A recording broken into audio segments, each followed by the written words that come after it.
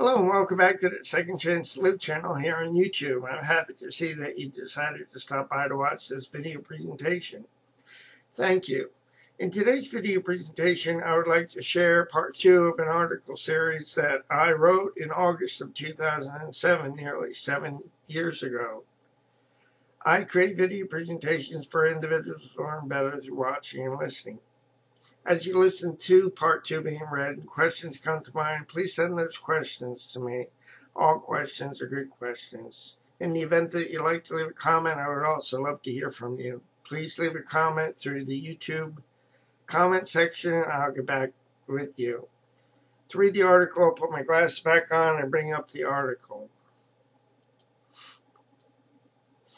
The article, Having an Invisible Disability, the Consequence of Denying Reality, Part 2. Welcome back to Second Chance to Live. Yesterday, I introduced the concept of consequences for denying my reality. Today, I'm going to share what I've learned. For many years, I was encouraged to buy into a belief system that would not or could not consider the possibility that the injury to my brain contributed to the difficulties I encountered when interacting with some people in social situations. Consequently, I was frequently criticized for my inability to get along with people without factoring into the discussion per se the damage to my brain. The sad reality created by a lack of acceptance concerning my invisible disability resulted in my being blamed, shamed, and in many instances made the scapegoat or made to be the scapegoat for matters that were out of my control.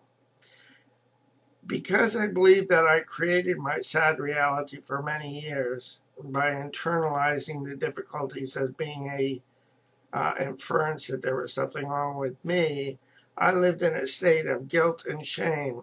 I did not believe that I merely made mistakes, but that I was a mistake. I had an overdeveloped sense of responsibility and spent much of my time saying, I am sorry. My 6th grade teacher, English teacher, had me do an exercise by going home and writing out on a piece of paper 500 times, I am sorry. He did this in an attempt to get me to stop saying I'm sorry. The exercise in writing those words did not help rid me of my sense of shame.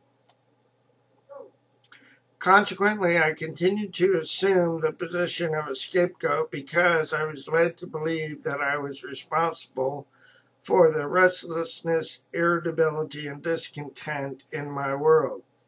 I continued to believe that I was responsible for people, places, and things, even though they were out of my control, until I reached an emotional bottom when the relationship with my fiance ended in 1991. In response to the breakup, I started to look for solutions. As I looked for solutions, precious answers were revealed to me.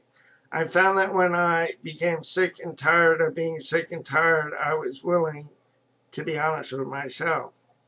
I had no idea at the time how much good would come out of the ashes of my pain of the relationship breaking up. I found as I was honest with myself, my ability to change the way I related to myself changed forever. My ability to love and respect myself began when I was able to come out of hiding. And here in this particular article, I have another link to an article series by the name Who Am I? In this article series, I talk about boundaries and the need to have boundaries. I would encourage you to read this particular article series by coming to this particular article and clicking on the blue link. Although shame and guilt left me accusing or defending myself for many years, as I began to accept the child that God unconditionally loved, I was able to find and integrate parts of myself that I previously discarded in the process of protecting my wounded child. Over time, I have grown in my ability to accept myself and live an empowered life as a man with an invisible disability. My circumstances, I found, are not meant to keep me down, but they're meant to build me up. Because I know that because I know that with everything there is a learning curve, I am determined to live life on life's terms. Again, because I know that with everything there is a learning curve, I have determined to live life on life's terms. And I also have another link to an article at the end of this particular article, which is a blue link also, and its title is The Art of Change. This is the end of this two-part article series. I want to thank you for being here. I hope the information has been helpful to you. I would encourage you, if it has, that you would share this article series with your family and friends so that it may give them insight into what they're struggling for. And please subscribe to my channel. I'd like to be able to be sending you more video presentations as they are made and uploaded to YouTube. Currently, I have 218 video presentations uploaded to YouTube, and a list of those are on my website at Second Chance to Live at secondchancetolive.org. There's a sitemap in which you can click on sitemap for my YouTube video presentations. Click on that, and it will bring you to a page. In that page, there's a list of all my different video series. You can click on those links, and the links will bring you to the video series on YouTube. I'll say so long for now. Have a great day, and God bless both you and your family.